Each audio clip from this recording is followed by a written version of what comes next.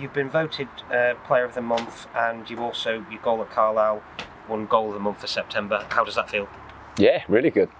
Fantastic. Wow. See you, Nicholas. Wow.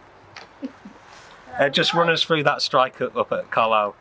It's fantastic, yeah. No, it's a great pass from Brands. If I'm honest, I didn't really think much about it. It's just instinct, really, just to get enough on it. And luckily, I remember one of my coaches when I was younger just saying that the earlier you hit it, gives keeper less chance of getting set and putting his weight across. So yeah, just hit the ball early. And yeah, delighted at winning.